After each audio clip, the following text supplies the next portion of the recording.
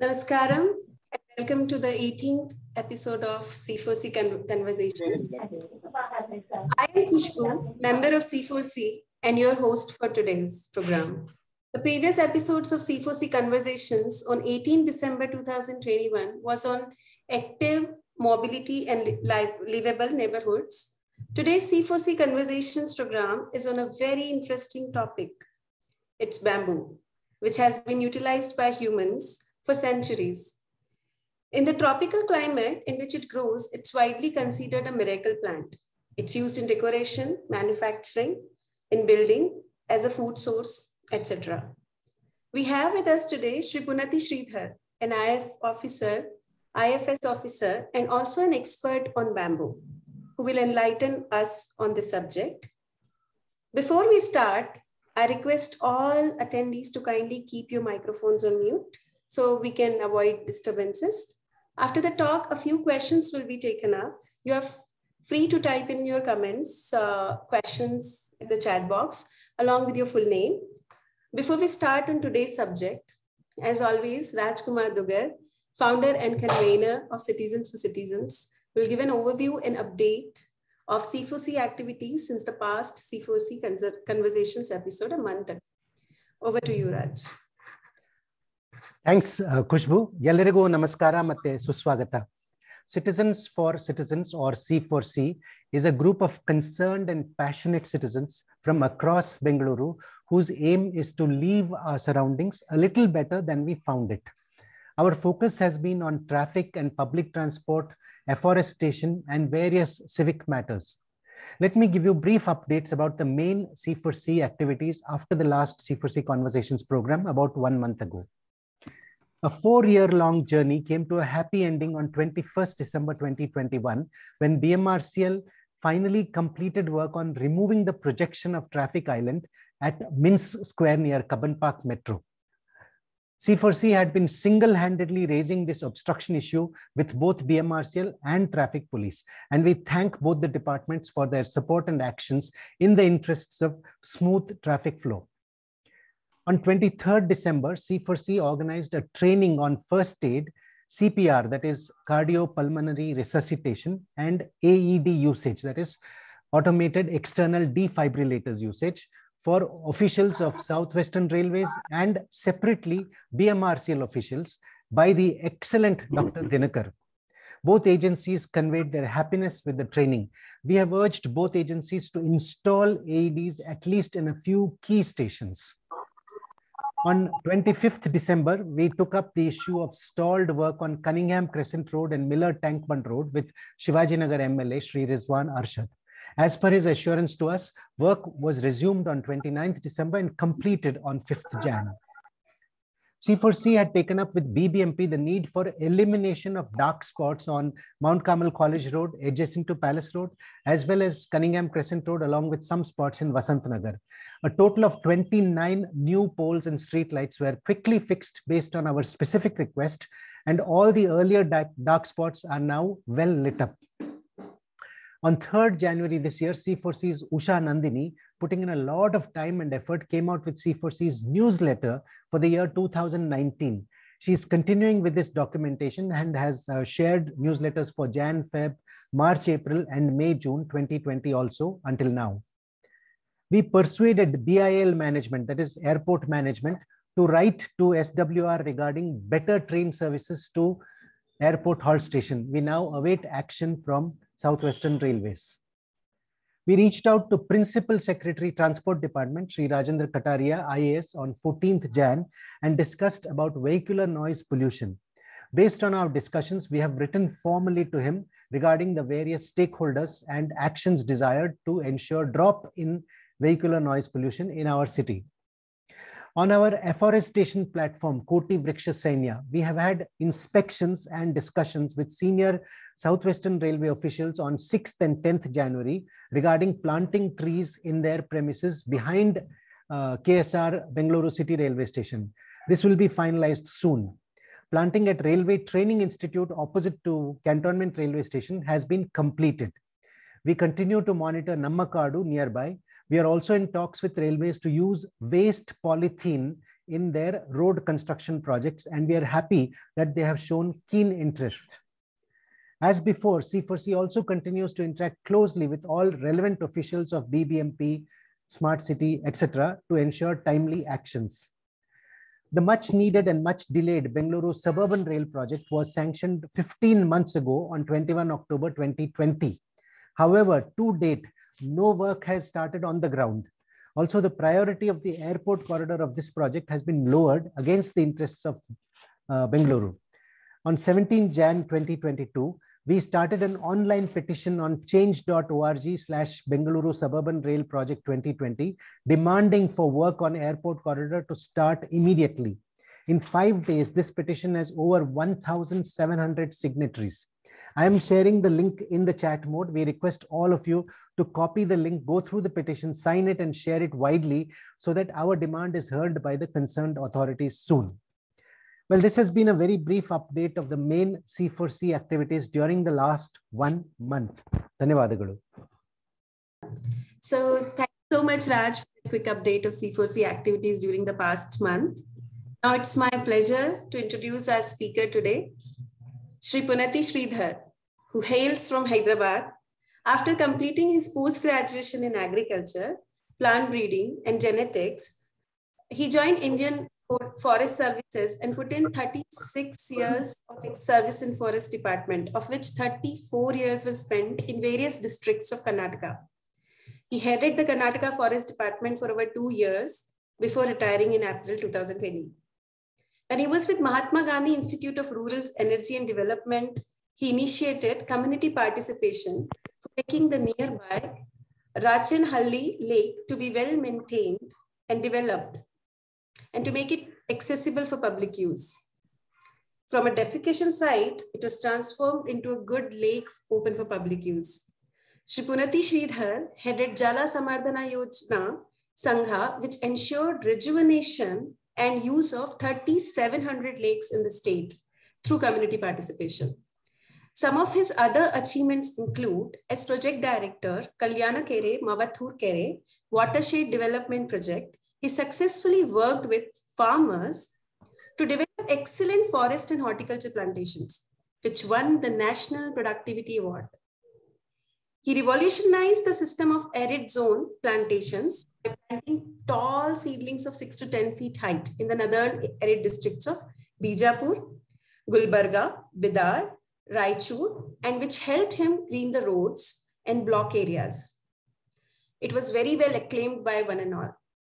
Shri Punati Sridhar as DCF Karwar during 1994 and 1995, in collaboration with DCF Haliyal, was instrumental in successfully stopping the traditional illicit felling of 30,000 to 40,000 trees at the Anshish Sharana Basveshwara temple during Sankranti time, which could not be stopped for decades by the department despite several attempts. During 1995, he helped develop the picturesque and world-famous Devbagh Beach Resort in Karwar, which is now with Jungle Lodges and Resort Limited. In Koppa, he brought the unabated smuggling of sandalwood to a grinding halt. At Chikmagalur, he successfully rehabilitated inhabitants of villages in Bhadra River Tiger Reserve. He succeeded in stopping entry of thousands of cattle into the tiger reserves from Lekavalli side. Wherever he worked, he got massive soil and moisture conservation works successfully done. He stopped granting of environment clearance for mining in Western Ghats and won the case in High Court as well. The list of his achievement is indeed long and includes initiation of seed ball program involving school and public, which was carried out on a massive scale in the entire state and which was a grand success. At present, he heads a pan-India NGO Bamboo Society of India and is doing his bit for the bamboo sector. Over to you, Shri Punati Sridhar. Thanks a lot, Kushbu. You have actually, I don't know where all from you have fished out information on my, whatever I have done. Thank you very much. You have given a very detailed info about me. So nice introducing me to the audience here. Mr. Rajkumar, my appreciations for all the achievements you are making, especially the last 1 month itself in a small time. Within a short period of time, you have done great achievements, which are of great importance and use to the public here in Bangalore and Karnataka. And thank you for giving me an opportunity to be with all of you this evening. I'll be speaking on bamboo and basically its uses. Though one thing I'd like to make clear that though I'm a forester, we were involved mainly with conservation of forests and management of forests, including bamboo areas. So that is basically my expertise or experience. And agroforestry we were promoting, but not much. It was not picking up that much that time. And then last 2 years when I was heading the department, the National Bamboo Mission for Karnataka was with us, with the Forest Department. In many other districts, it's with Agriculture Department and sometimes with the Industries Department. But fortunately in Karnataka, it was with us. So that is in brief my experience with bamboo. And past, since April 2021, I have been associated with the Bamboo Society of India, which is an NGO started by forest officers. And way back in 1989, so 88, 89, this was started. Very enthusiastic retired officers, one Mr. Adkoli, and many of them have come forward and they have done that. And we have about 1,380 members. And we are striving hard. It's an NGO. We are all volunteering in this organization and trying to promote bamboo and strengthen the bamboo sector and provide by whatever means guidance and assistance to people. Whoever is coming to us, we have a lot of experts, so we are connecting them. Whoever is coming up with queries and whatever they need pertaining to bamboo, we are connecting them with the experts with us and trying to promote bamboo within the country. And basically, we believe that bamboo has got tremendous potential. When China could do it, why not we? We have double the area of bamboo plantations and forests put together as compared to China. And but then in the global market, China has a market share of around 70%, whereas we have a market share of around 5%. So that's where we stand. But then that gives as a clear idea of what kind of scope and potential there is for bamboo. And when China has got about 8.8 million people working, especially mainly youth and women working in the bamboo sector, then we have around about 20 lakhs people working there. So there's a fantastic scope for increasing our share in the global market, as well as providing livelihoods to many, many more. Maybe we can double it or multiply it 2 or 3 or 4-fold with the basic raw material that we have with us, the resources that we have with us. So about 50 million hectares worldwide, we have bamboo, and of which, as I said, India contributes only 5% of the market share. Then in 2019, the market share is about 72 billion worldwide. So that's where it is. And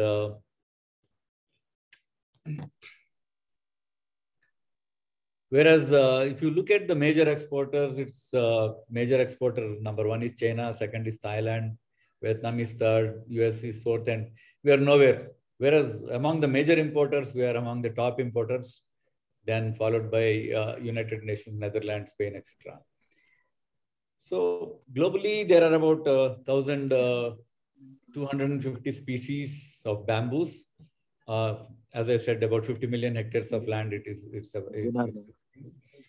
millions of people across the world are making a livelihood through bamboo.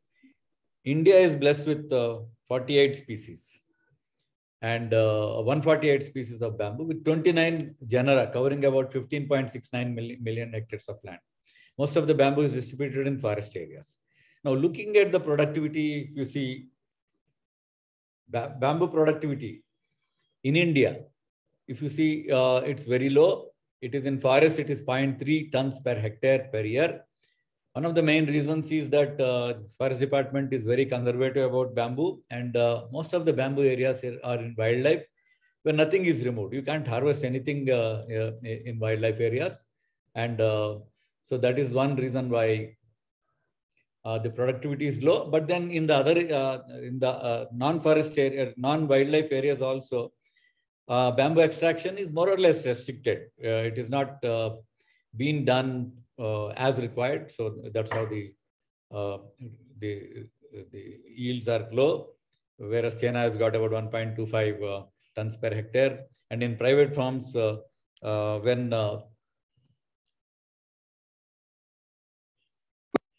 private farms, it is 10 tons per hectare per year in India.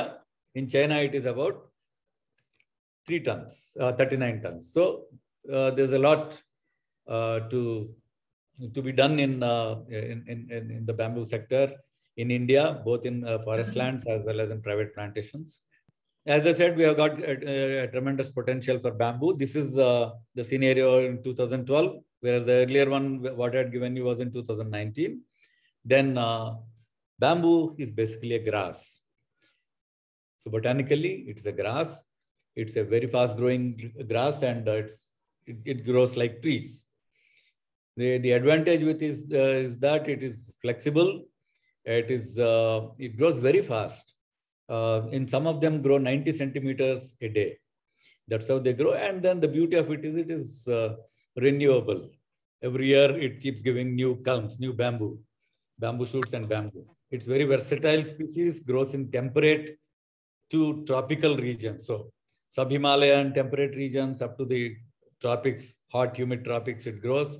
And it either clumps or it is as a runner type, where the rhizomes are running. I mean, they move around. I mean, they grow sideways, and then there is space between the bamboo culms. Then it's resilient to climate, as I said. And then the beauty of it is that if it is destroyed by fire, since it is subterranean and underground, the rhizomes are underground, it comes back. If it is destroyed by snow, it comes back. Even due to drought, if it dries, the top portion dries, then again it comes back. Even in flooding for short durations, it can come back. That's the beauty of bamboo. So even if it is destroyed, it grows back again. And it is used for actually reclaiming degraded lands, getting some returns from degraded lands. Also, some of the species are being grown in saline lands, and then they are being reclaimed. Similarly, in submerged areas also, in fact, there's a project going on in Karnataka, in Bijapur, where around 5,000 acres are normally every year inundated during rains due to seepage from Koina and Almaty dams. And here also planting work is going on by the department.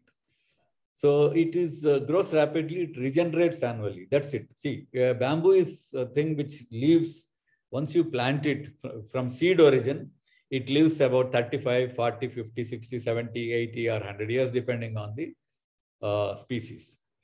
So only when it flowers, it dies. Until then, third year onwards, it keeps giving you returns. It keeps giving you new bamboo culms or bamboos, and which can be harvested. The peak harvest, it comes to peak harvest by around 6th year onwards. So 6th year onwards, every year you get almost more or less similar yields. So if it is selectively harvested annually, it doesn't damage the ecosystem, and it doesn't contribute to deforestation. It's a cheap resource as compared to wood, and substitutes wood to a great extent.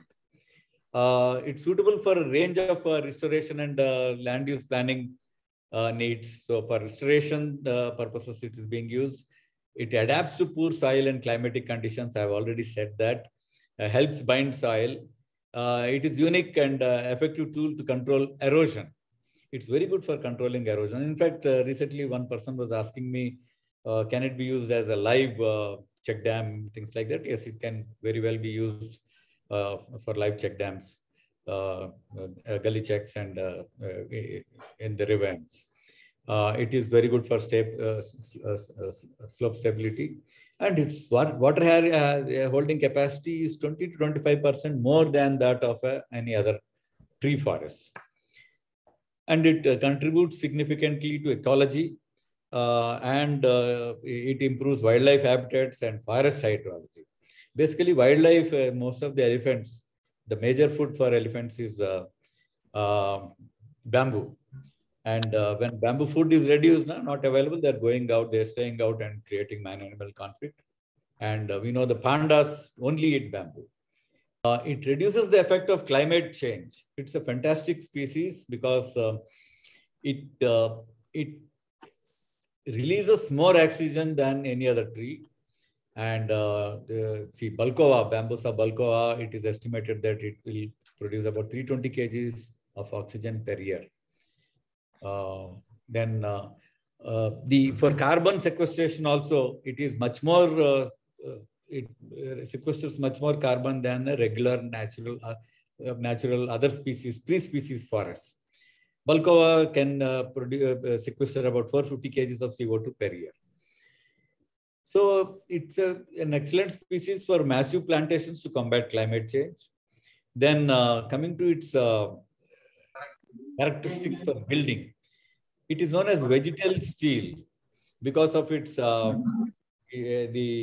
tensile strength, weight by weight of bamboo and steel. If you compare, the tensile strength of bamboo is more than that of steel. And so it is being now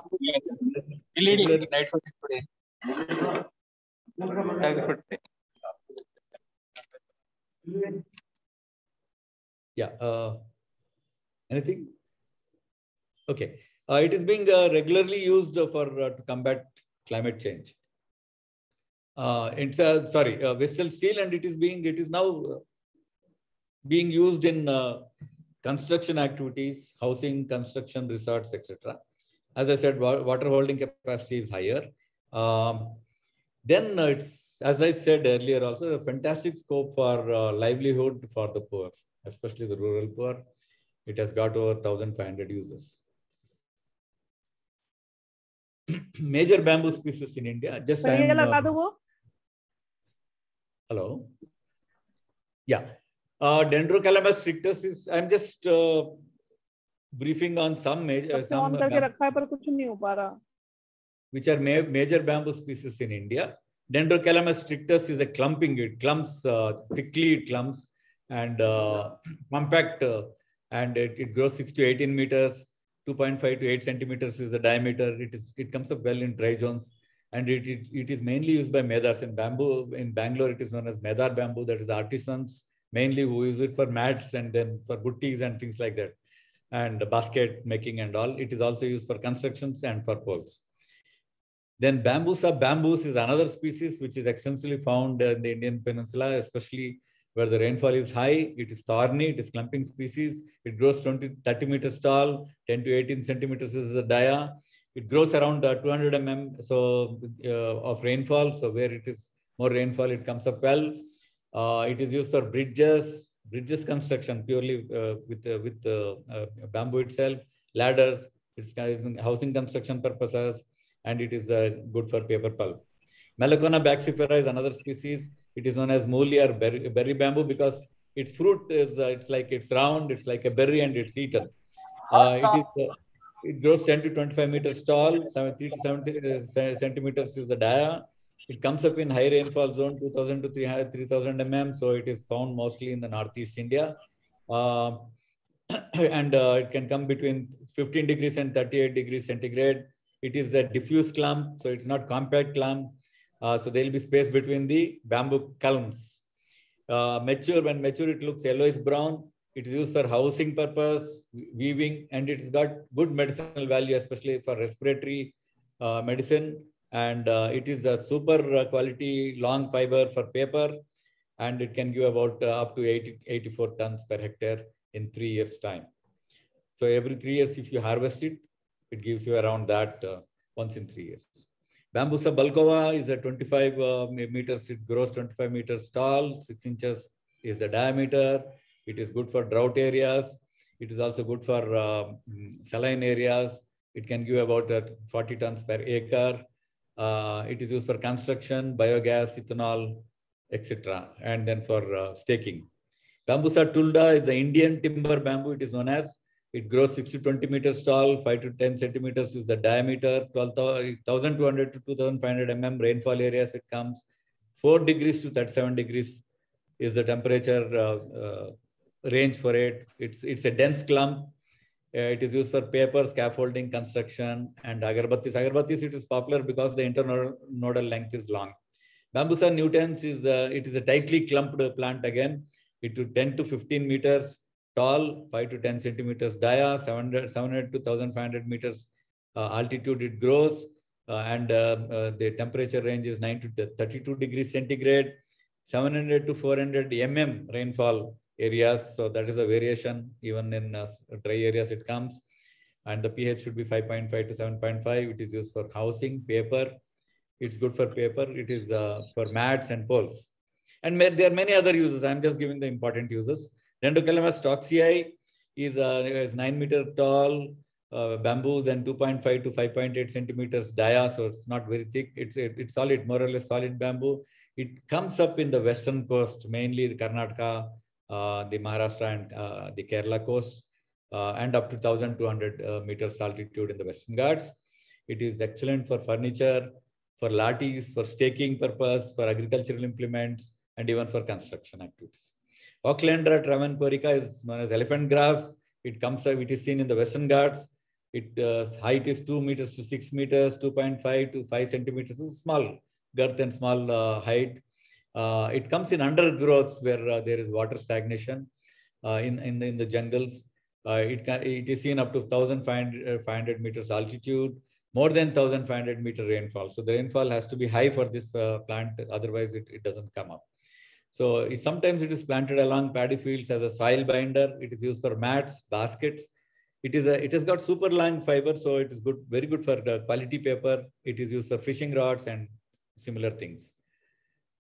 Then coming to the uses of bamboo, I think this is the main focus of my subject today. So no part of bamboo plant is wasted. Shoots are harvested for food. It is very palatable if you have tried and if you have eaten. And it's very popular all across the nations. Then the branches are used for poles. Main bamboo pole is used for fiber or pulp or charcoal or even ethanol. Then lower trunk is mainly used for construction purposes, for flooring, for engineering bamboo products such as lumber, plywood, bamboo plyboards, or bamboo flooring material. So traditionally, bamboo was we all know that it was being used for scaffolding, basketry, and in the tribal areas for their huts, construction of their huts, for music, and then musical instruments. We all know that bamboo has been very long been used for flutes and other musical instruments. Presently, it is being used for furniture, decor, beverages. If you have heard of bamboo beer, it is available also in the market. Perhaps not here, but elsewhere. So it's a popular beer, bamboo engineering products. As I said, like it could be lumber, then activated bamboo charcoal. Activated charcoal is excellent. In fact, I will explain later. It is used, bamboo chemicals are used in cosmetics. Then there are variety of bamboo chemicals extracted, used in medicine and cosmetics, and bamboo textiles, bamboo linen is available and it is getting popular. It is comparable with cotton textiles.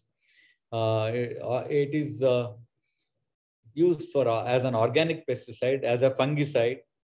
Then, as I said, paper, bamboo ornaments, bamboo toys, bamboo bioplastic granules, replacement for plastic. Bamboo powder is being actually mixed with, like for melamine plates and all, it is mixed with plastic, and then the use of plastic is being reduced, and then efforts are on to replace plastic wherever feasible. And it is used in construction, including schools, resorts, hotels, houses, huts, and it's being very well used in architecture and interior decoration and interior designing, etc., etc. it is also a very good material because of lightweight, and it is more safer. So it is used in earthquake areas for housing purposes, and coastal areas because it doesn't rust, unlike steel. Of late, innovative uses are in China, especially it is being used for heavy duty drainage pipes, big ones, and wind turbines also it is being used. Ecology and environment wise, as I had already said, it can combat climate change, it can reclaim, it is used for reclaiming degraded soils, degraded lands, and agroforestry. It is used, it is being grown in agroforestry by farmers, and it's catching up because of good returns. It is being used as a live fence. The dry bamboo is also used as a fence. Leaf is a good compost. And looking at agroforestry, actually, once you plant and third year onwards, initial yields you get, and then sixth year onwards, it reaches the peak.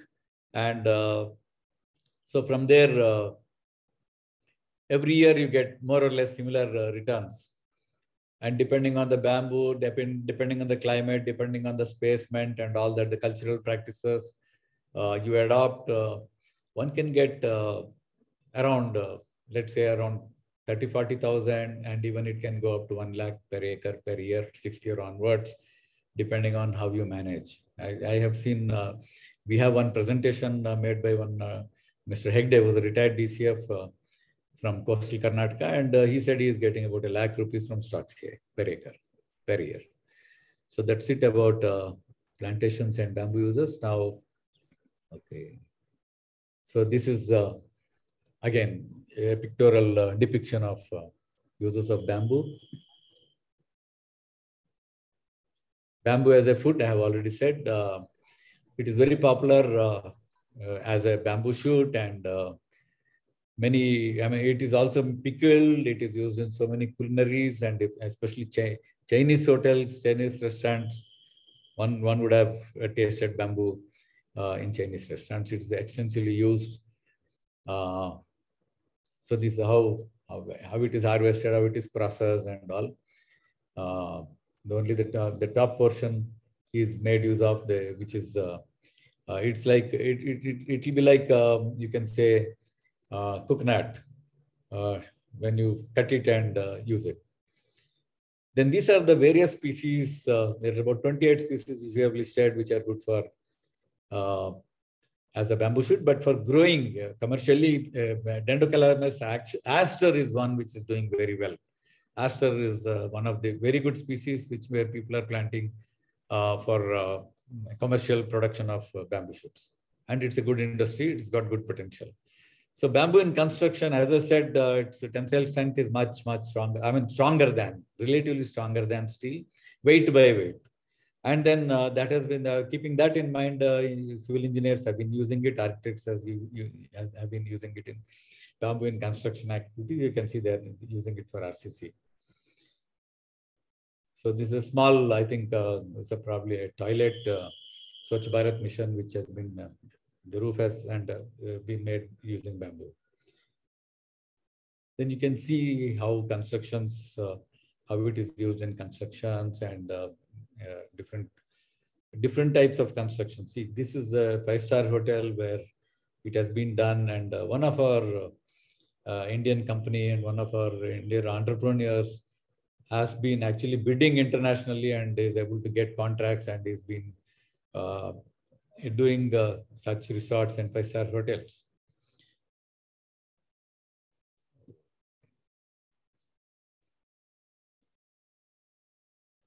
So you can see the way it is being used. This is the, right on both sides, the plywood of bamboo. Then this is one near Bangalore, near Nandi Hills. Just have a look at how architecturally, it's an architectural marvel. And yeah, this is another similar structure. This is one more. This is a big auditorium made of bamboo. So that is the potential. Again, this is a restaurant by name Terra, and it's full of bamboo. So that is the tremendous scope for use of bamboo. Is one of the guest houses in Hyderabad. That is a great scope, and it's happening. It's picking up. Many architects, in fact, we have a working committee in Bamboo Society of India. So they are working with Architects Association of India, and they are trying to bring in bamboo as one of the bamboo architecture as one of the subjects in the syllabus. So bamboo is split, and then ultimately used. Some of it goes for industries. You can see toothpicks, you can see the chopsticks, and all they're made out of bamboo. And the same splits or chips are further used as for manufacturing of bamboo boards, bamboo plywood, bamboo lumber. Bamboo lumber, see, this one is bamboo lumber. It is as good as, it's a very good substitute for timber. And one industry, especially in Northeast, is promoting it to a great extent, and it is being used now. Slowly it is picking up, bamboo lumber. So you can cut it to whatever size you need and then use it in construction activities, even for doors, windows, and any other things. And then you have the plyboards. Then bamboo, see, this is very interesting. Bamboo as jewelry and artifacts. It's picking up. There's one lady somewhere in Maharashtra, Nagpur, and she's been doing this. And slowly bamboo jewelry is picking up, and variety of artifacts. See, there are hangers, things like that. Then bamboo in lifestyle and furniture, variety of products, furniture products. You can see variety of things, cots, then sofa sets, reading table, anything, what you name it, it is being done. It is being, and they're getting popular. Oh, I don't know what happened. Okay. So bamboo is now of late, it is in news, and it is being used in transportation, basically cycles, bamboo cycles. Then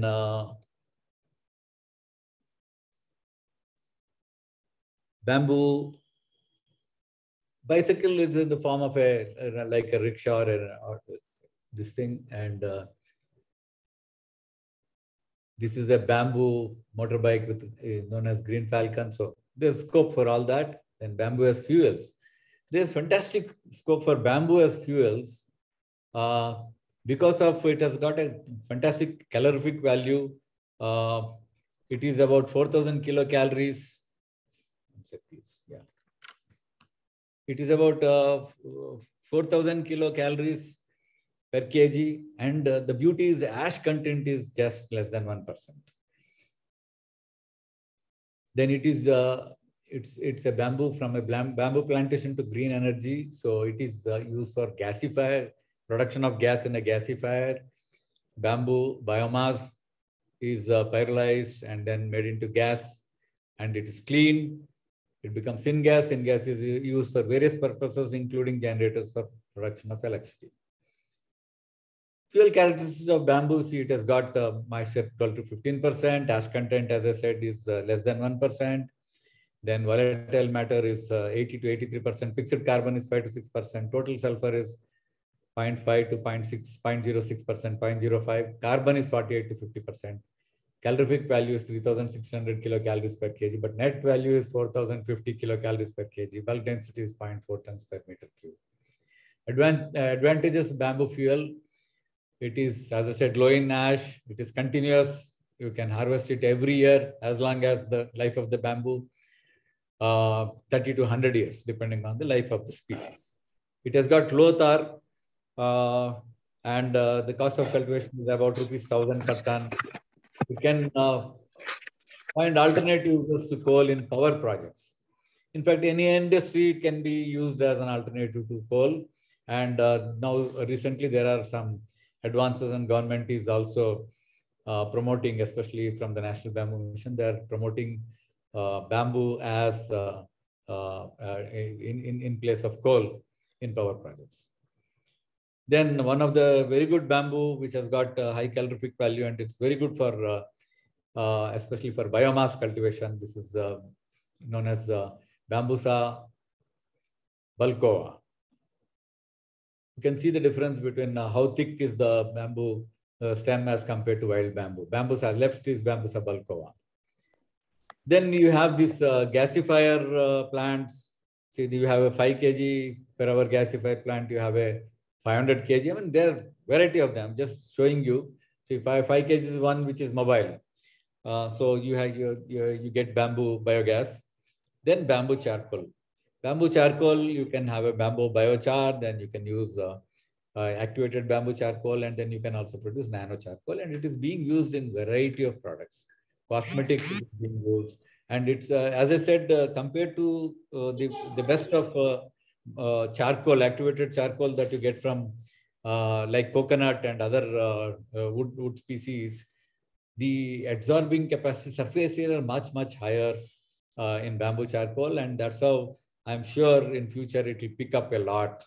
Its demand will increase because of its great physical characteristics. And already you can see, you must have been seeing bamboo toothpaste, bamboo toothbrushes are being manufactured in India, in Mumbai and Maharashtra, and so like that. So even the tips, they are using bamboo charcoal for the bristle tips. Lot of cosmetics it is being used. Then ethanol. See, now in fact, our Honorable Minister, Mr. Gadkari, has put a lot of emphasis on especially the biofuel industry to produce ethanol. He has set targets of 6 months to 1 year to establish industries and then make use of and take it to 15 billion market. Now, $15 billion market. The scope is fantastic. Once industries come, I'm sure it is going to help the farmers a lot, because once the industries are coming up, then they will have to tie up with the nearby farmers and start growing bamboo. We will not advise good good agriculture lands to be diverted, but then we surely would like to advise them that plant it on the boundaries of farms and plant it in degraded lands, so that even if your regular crop fails, this is like an insurance where you will have some annual income. So there's great potential for that. So the bamboo to ethanol is you have to pre-treatment, then you treat it with enzymes, then you ferment it, and then you have. Then coming to, those are the in broad the uses of bamboo. Now a small word about, if I have time, I hope I have time. About National Bamboo Mission. National Bamboo Mission, there are 2 phases. The first phase had focused on forest areas and strengthening the bamboo resources and plantations in forests. The second one started in 2018-19, the focus on plantations outside forest areas, and so that people could get more financial benefits and from bamboo resources. Government have recognized bamboo as a grass, not a tree. That is the beauty of it. So because of this, earlier the restrictions in forests, especially need for felling permission to cut trees, bamboos, and also need for transportation has been done away with, especially with non-thorny bamboos. In some states, they have lifted the permit for need for a permit or need for felling permission. Some states, the natural bamboo, that's Dendroculma strictus and Bambusa bamboos, still you need permission, but rest of them, which normally species which are planted by people, are exempted. So one can plant and without any hassles, cut and transport it, market it. Then subsidies for planting, there's a lot of subsidies in up to 50%. And even for industries, for plantations, there's subsidy in National Bamboo, and for industries also there is subsidy. And then if I have time, I will go on to this. What needs to be done to strengthen the bamboo sector in our country? Khushbu, do you have time? Yes, sir. Please go ahead. I have time. Okay, I'll go ahead with it. See, we need right policies for investment, and which will attract investment. So that's what is required.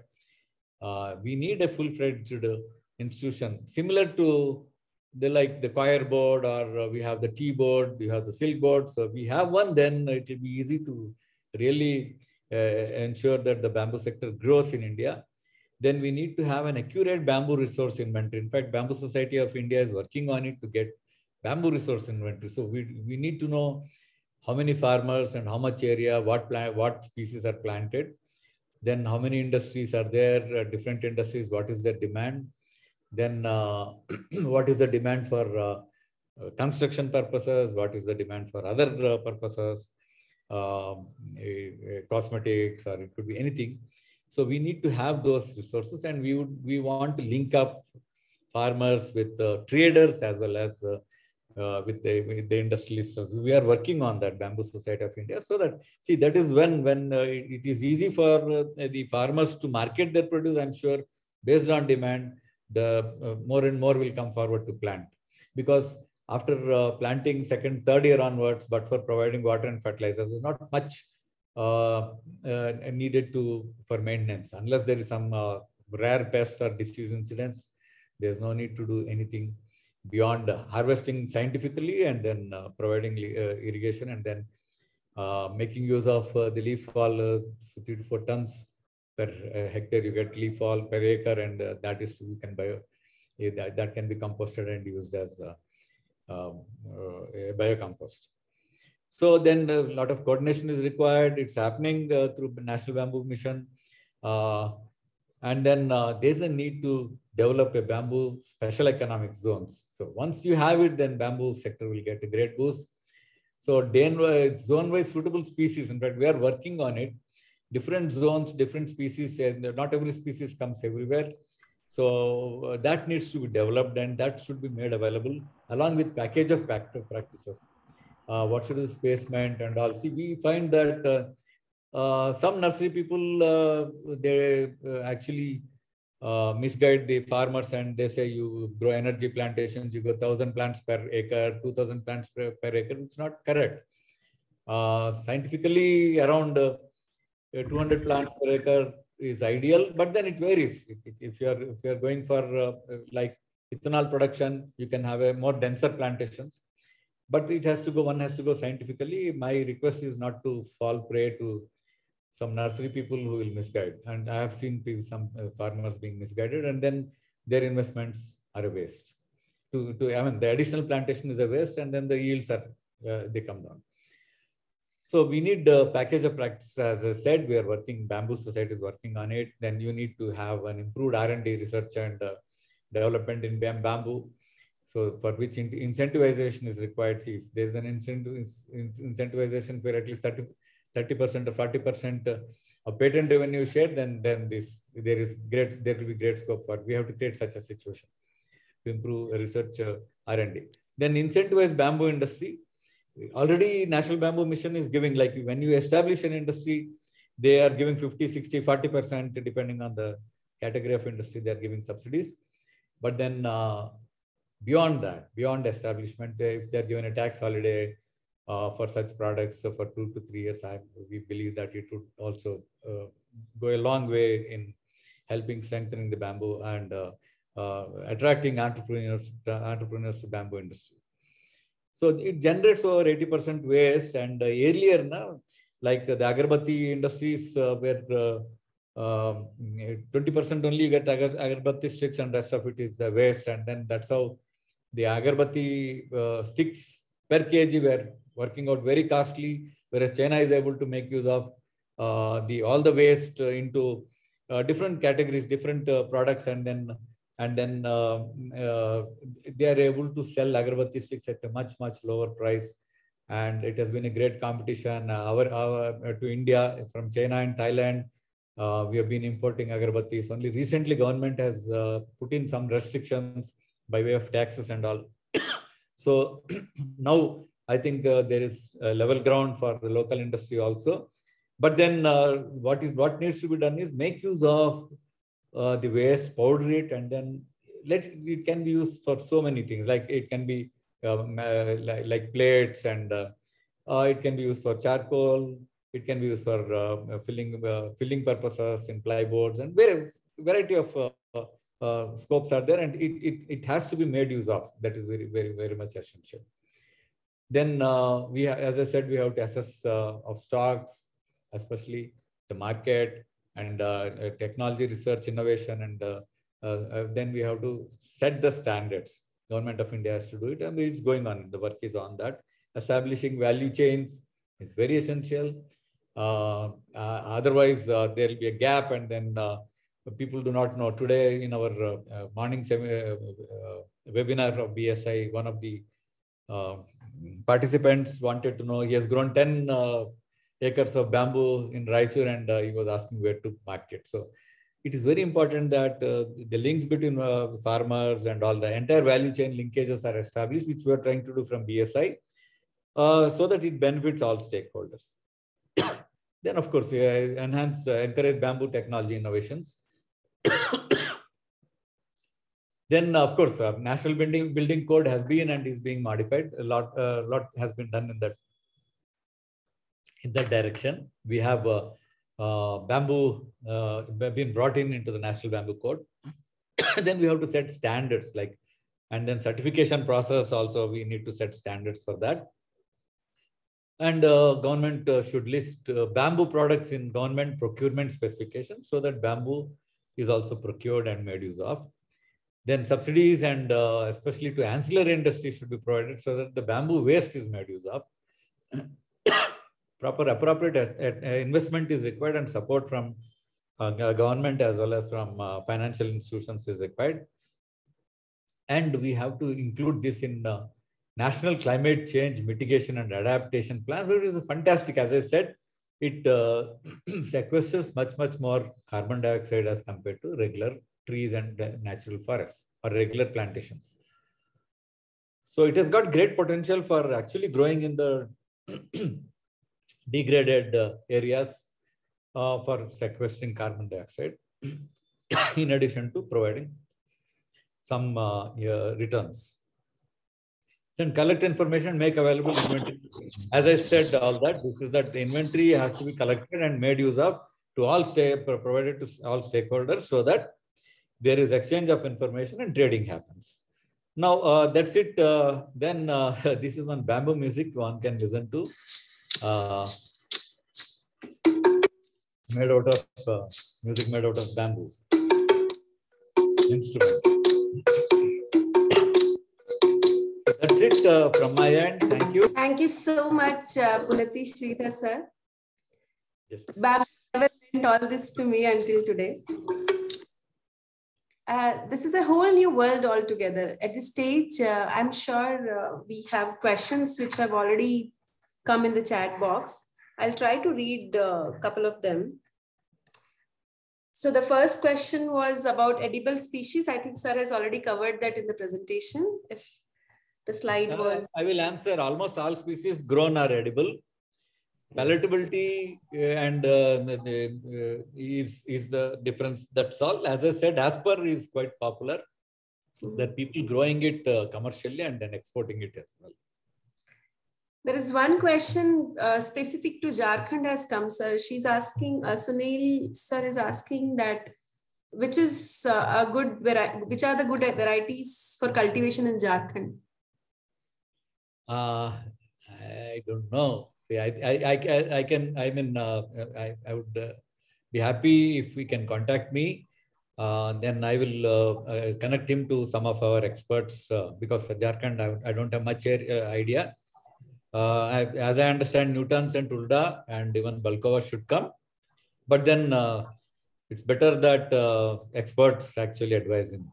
Kumari is asking a very interesting question. She said that I participated in the new ideation national level competition. I propose an idea about bamboo bottles as a substitute of plastic bottles.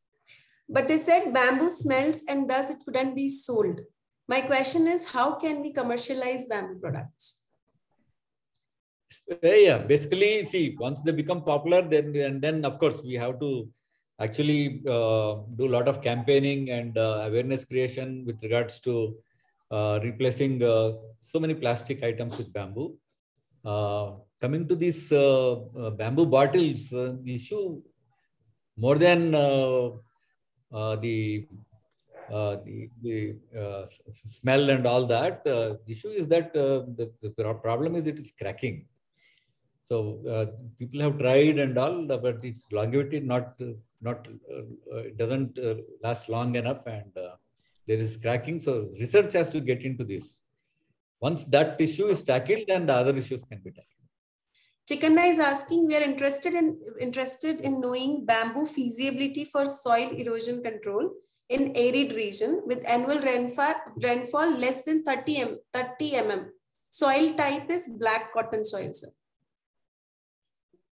Scope is for basically in such a dry zone without, if you have no irrigation, then it is Dendrocalamus strictus which can be tried. There is scope for Dendrocalamus strictus. Yes. There are 3 questions. Again, Sangeet sir is asking, how to obtain bamboo seeds for setting up sapling nurseries? Yeah, please contact us. We will connect to the right persons. I have already shared my number, I suppose. Yeah, I have shared it in the chat box.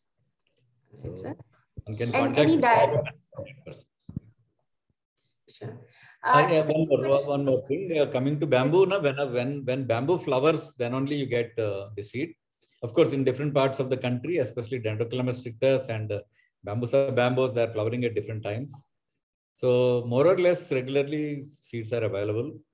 Now, recently we have come to know Tulda, which is the northeast species in northeast areas. Now it is flowering. So there will be bamboo seed available shortly. But bamboo seed viability is very low, 1 to 2 months. So one should get it and then one should sow it immediately in beds. Then later, once it forms some rhizomes, small rhizomes, then it can be transplanted into bags. Second question is, any directory of nationwide bamboo nurseries? That's, as I said, we are working on inventory and we are trying to do that. But then there are some nursery lists you find in the web as well, India. If you try, there are some are available. But we are trying to gather all the information and provide it on our website. It is taking time. We are gathering that information. Thank you, sir. Third, last question is, what are the uses of activated bamboo biochar? That's what he has written. It is the activated charcoal. So there are variety of uses. Basically, it is it's a great absorbent.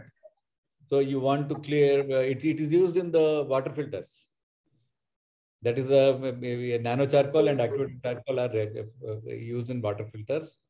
Then for absorbing odor in your houses also, you are getting some small bags. They say keep it in your bathroom, keep it in your bedroom. Any odors are absorbed by them. Then apart from that, a lot of cosmetics, variety of uses. It is. I have already said that it is now even in your toothpaste. So the uses are very many. Sandhya ji is asking that what are the challenges a bamboo farmer faces while cultivating bamboo? She's asking what are the common diseases and pests that can affect a bamboo species? Very few diseases and pests. Now, I think I have to also refer to say what. But basically, from our experience and from our feedback, not much disease and pest management issues. Not much. If something happens, immediately one has to control it by whatever means, but then that's not a major issue. Thank you, so sir. Challenges, as I said, are right species in right place. So you should know what is your edaphic conditions, what is the soil, what is the climate. So whether a particular species comes or not, what should be the espacement. See, the highest yields you get at an optimum spacement. You make it closer, you get lesser yield. You make it farther, you get it. It's basic agriculture principle. So there are prescriptions in agriculture for various species, whether it is horticulture plants or even for paddy. It says, okay, 10 centimeter by 15, something. There is some spacement. Likewise, for bamboo, also different species and different zone-wise, the spacements vary. So it's better to follow the package of practices one needs to for cultivation. But a caution to all, please, before you spend money on agriculture, especially bamboo farming, please look into the markets. If you are sure there is assured market, then only venture into this. Like how you mentioned the challenges, sir, in the slide. The next question is related to that. Mohammed sir is asking, is it possible for BSI to prepare a catalog where equipment suppliers required for various businesses in bamboo can be enlisted? I think it's a good suggestion. We not thought of it, but we know some of them who are actually manufacturing equipment, some of the industrialists who are manufacturing bamboo machines and all. But then we can make a catalog. We can. That's a good idea. In fact, I'll note it down. Yes, please. Yes, sir. Yeah. Sunil sir is asking for bamboo processing. Information on top makes and model of processing machines will be very helpful. Yeah, please contact me. See, I'm not an expert in bamboo processing. So I've seen it, no doubt, but then definitely I'm not an expert. So please contact me. I've given my number. I will put you to the right persons in Bamboo Society of India. Sufia is asking, sir, you mentioned that one of the innovative uses of bamboo is in the form of heavy duty drainage pipes. Could you please elaborate on this? Recently, I have come across the news, especially China is kindly Google, you search in the web, you'll find that very big size drainage pipes are being manufactured and used by China, which means that they are able to treat it properly to ensure that it doesn't deteriorate. Basically, it's an organic material. So they would have mastered that, the processing to ensure longevity. So it's an information which I have taken from the net. And it is a recent development. So one can browse the net on that. Thank you, sir. So Somnath ji is asking that he's from Andhra Pradesh and he wants to grow bamboo for construction purpose. My land beneath 2 feet is limestone. Topsoil is black cotton and ours is dry land. Our temperature is from 28 degrees to 45 degrees. Yeah, basically you need irrigation. Without irrigation, you can't grow. Point 1. Point 2, there's limestone. That means I doubt if there is water percolating down. If it is not percolating, then there will be salinity as well. Anyway, Bambusa bulkova should come up well, but provided you have water. Thank you, sir. Dendrocalamus comes up, Dendrocalamus and Bambusa bamboo, provided you have water. Yes, yes. Thank you, sir. Prabhakar ji is asking which species are suitable for gardens, height of around 20 feet, both yellow and green. Bambusa vulgaris is good, and there are some other species which are used for basically for the boundary, for a fence and all that. But ornamental is Bambusa vulgaris, yellow bamboo. There you have a green bamboo, you have yellow bamboo in vulgaris, so the yellow ones is. Thank you, sir. Kishore ji is asking, can we replace bamboo pipes for drinking water, replacing PVC pipes? I don't think we have that kind of technology here. So we have to copy it from China. We have to smuggle it and get it and then use it here. But I'm sure there'll be time when I think there will be an alternative. I mean, Punit sir, for your information, there are already tribals are using, using pipes. That is temporary, na? 1 year, 2 years, and then they'll have to replace. That is there. We have in our own jungles, we have seen them using. So that is there. It is for regular use, replacing plastic. So it will take time. We don't have that technology.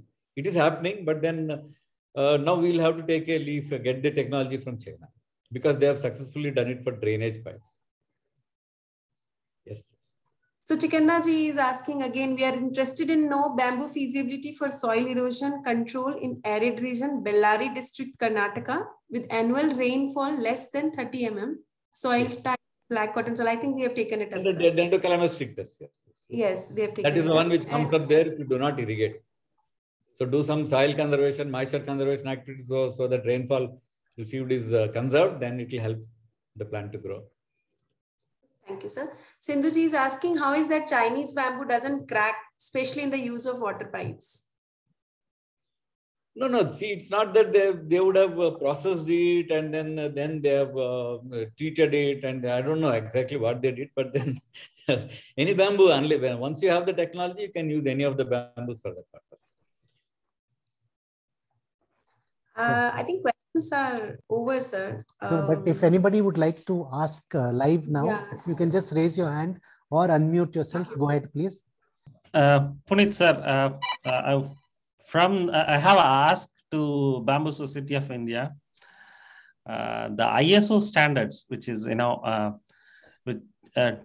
to bring up the ISO standard where our people to market our bamboo international level. So where to get the certify, who can test the quality of the bamboo what we cultivate or produce the product. That clarity is we don't have that clarity. If Bamboo Society of India come up and give the clarity of what are the things to achieve those ISO standards, it will be much helpful.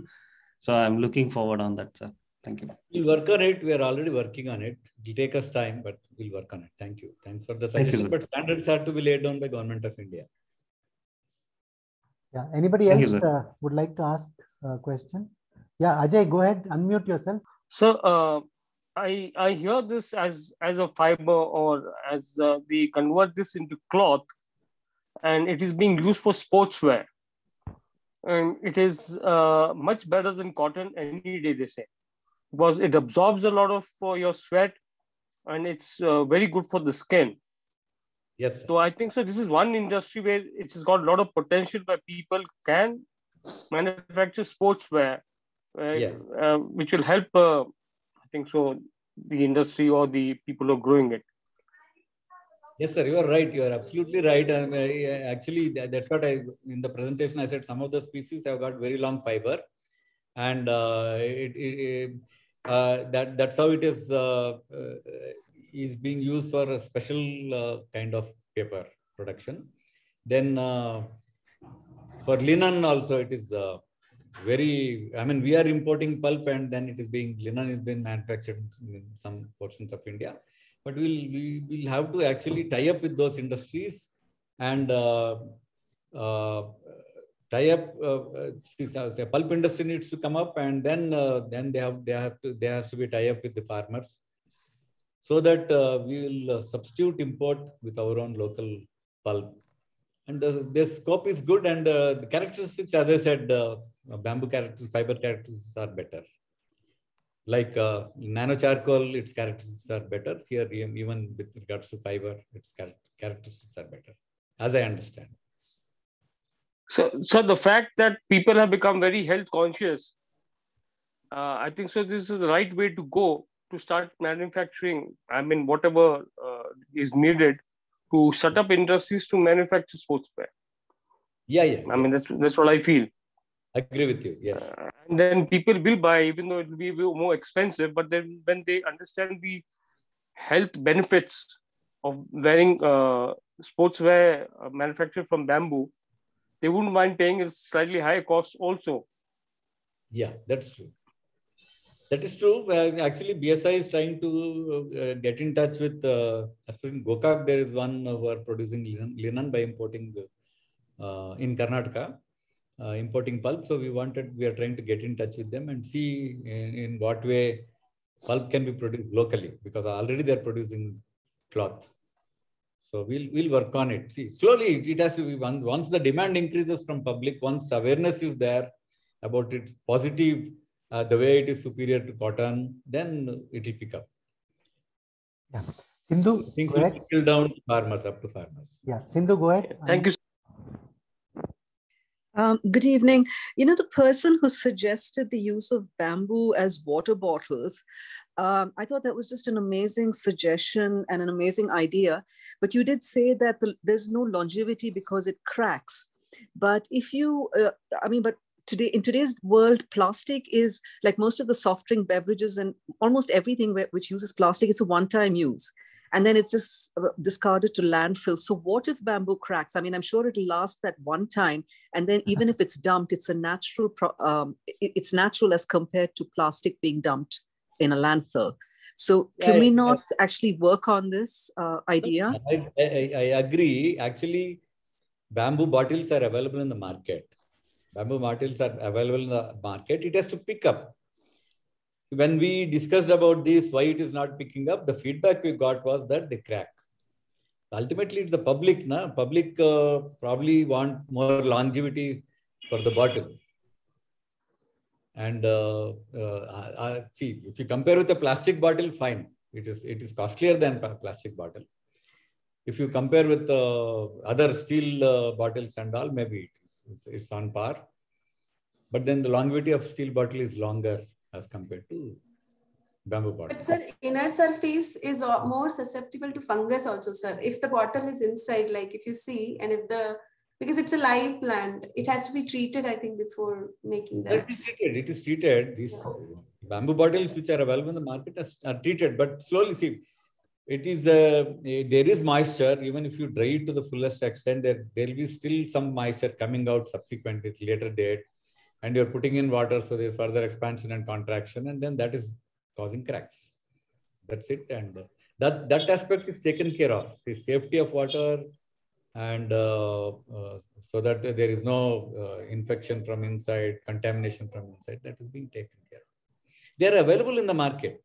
You please Google, bamboo bottles are available, but they are not picked up so much. So when we had a discussion, I'm sorry, I'm repeating it. So it's as per our feedback, that's what I said, that basically the problem is with cracking. And as we start using it more and more, the price will drop. Yeah. And the production Sangeet has some questions. Sangeet, unmute yourself. Sangeet Parvatam. Yes, I hope you can hear me. This is Sangeet here. My question, you made a very interesting point, sir, that before we venture into farming, we should ensure that the market linkages are there. I mean, what would be the approach you suggest to do this market research and figure out where the nearest market is? Is there any guidance available from Bamboo Society of India or any literature available on this on the internet? As I said, now we are building up the inventory. We will make it available on our website. Industries, what is their requirement, and nurseries, then traders, what is their requirement, and things like that. So that there is a link. In fact, right now, what we are trying to do is that we are trying to put people, basically the members in a Telegram group. Already there are about 350 members in the group. And then there's a farmer is saying that this is the quantity of bamboo available. And if there's a trader or industry, we are trying to create that kind of linkages. So when you are starting off, it's better to also locally see whether what kind of demand would be there for bamboo, and then only grow. There are in Andhra Pradesh, I've come across some farmers who have done close planting, high density, and then there were no takers. And of late, they are able to market it from part of Prakasham district to Raichur side, where it is being used mainly for it is Bulkova species, and it is being mainly used for stakes in pomegranate plantations. Sometimes it is stakes in different plantations, even bamboo plantain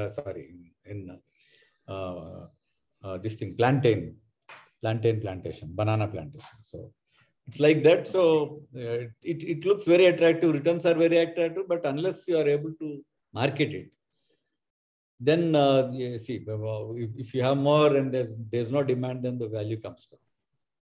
That we are saying. What I am trying to do is a caution. See, there are people who called me, sir, he said, sir, I will do 300 acres. So I said, no, be sure about the market.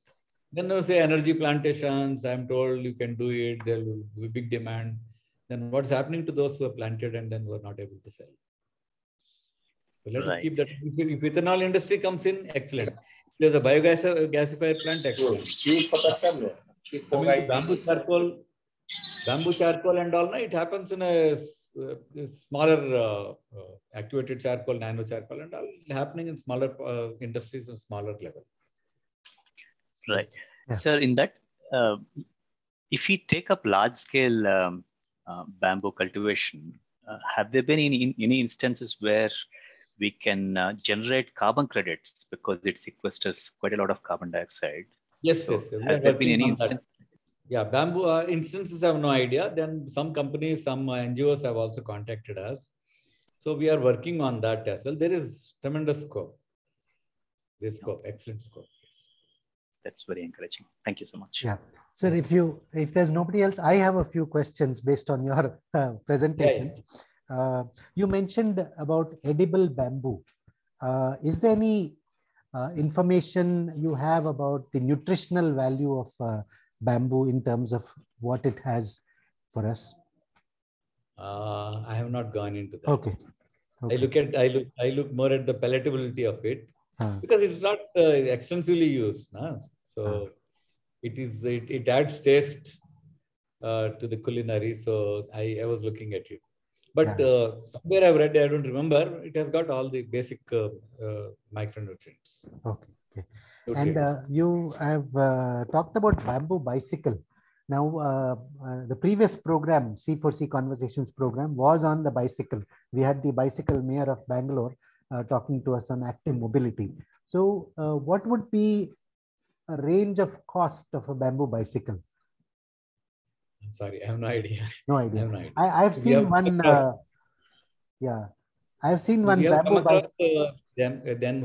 Some of them manufacturing, but I didn't get into those details. Yeah, very interesting. I've seen a bamboo bicycle which was gifted by Netherlands to Bangalore, and this bamboo bicycle is in Professor Ashish Verma's office, and he uses it in IISc.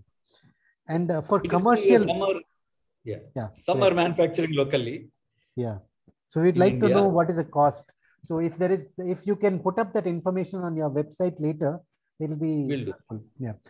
Sir, for commercial viability, let's say in South India, whichever species you think is right, what would be the minimum planting area? I know it's a very generalized question, but I don't know. See, you plant 1 acre and you get 50,000 rupees per acre per year, 6th year onwards, 40,000 or whatever it is, or even more. It could be 1 acre as well. So I'm talking in terms of farmers. And I would suggest that we should not divert food producing areas for other timber purposes and other purposes. So I would suggest that have more on we are trying to have bamboo clusters, and FPOs also we're trying to promote. And where we are telling farmers to plant on the bunds, basically. And if you have some degraded areas, then plant whole area. It depends. If you have 10 acres, can take average 40 to 50,000 per acre, if provided there's good market. That's it. Last 1 or 2 questions. I think Harpal Singh has raised his hand. Harpal, please unmute yourself. Harpal Singh Grewal.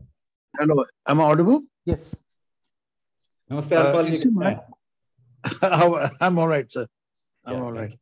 You see, my question is about North India. Which are the suitable varieties to be sown in North India, especially Punjab, Haryana, and neighboring states?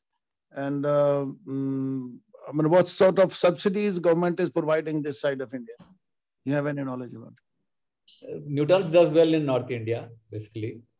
And subsidies is National Bamboo Mission is giving you subsidies.